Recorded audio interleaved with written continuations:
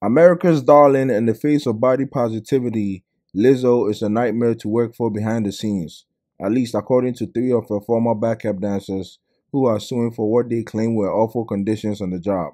The singer is named as a defendant in a new lawsuit that was filed by the three women who say they danced for Lizzo and her touring company between 2021 and the spring of 2023 when they claimed they were either unjustly fired or forced to resign due to unbearable circumstances. In the court documents, Ariana Davis, Crystal Williams, and Noel Rodriguez say they made it into Lizzo's orbit through her reality show Watch Out for the Big Girls on Amazon, and after making the cut, they alleged they were subjected to a number of California workplace violations, several of which amounted to sexual harassment, forced imprisonment, and interference with prospective economic advantage, among other claims. The accusations are being thrown in a few different directions, including some aimed at members of Lizzo's management team, but as it pertains to her specifically. She's being accused by these women of basically holding them hostage in a number of situations. Specifically, the women cite two different instances while on the road with her in Europe earlier this year.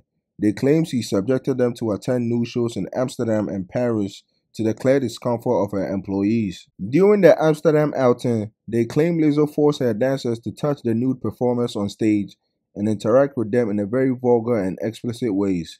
The dancers claim they felt they had to do this in order to maintain their jobs. Another claim against Lizzo, her alleged badgering of these women over alleged poor performance and accusations of drinking on the job, which they say led her to constantly intimidating them and their positions on her squad. The dancers even claim Lizzo made them re-audition for their spots in a multi-hour rehearsal that sounds brutal. One dancer claims she was forced to pee her pants right there on stage out of fear of taking a break. One dancer also claims Lizzo was privy to an eating disorder she had and exploited that when she felt the dancer wasn't up to snuff, allegedly forcing her to talk about it. On top of all that, these dancers claim they were constantly being stiffed on the money front, as well as having to constantly turn down other dancing gigs during pauses on the tour, and they are now suing for major damages. Just hours after the allegations were made public, Lizzo's former creative director, Quinn Whitney Wilson, and dancer Courtney Hollenquist claimed they experienced similar treatment. Courtney Hollenquist took to Instagram to say, "For clarification, I'm not part of the lawsuit, but this was very much my experience in my time there. Big shout out to the dancers who had the courage to bring this to light."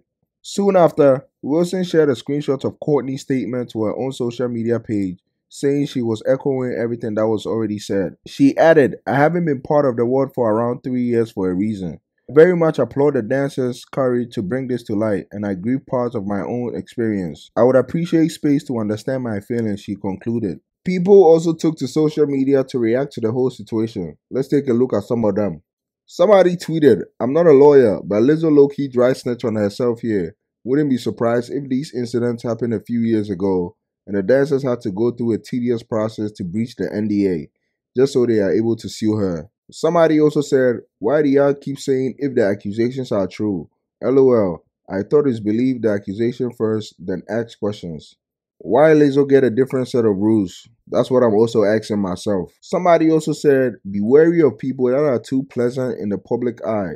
No decent person invests in performative, lovey-dovey persona with the media. They are either hiding something or avoiding being seen without a marketed perception."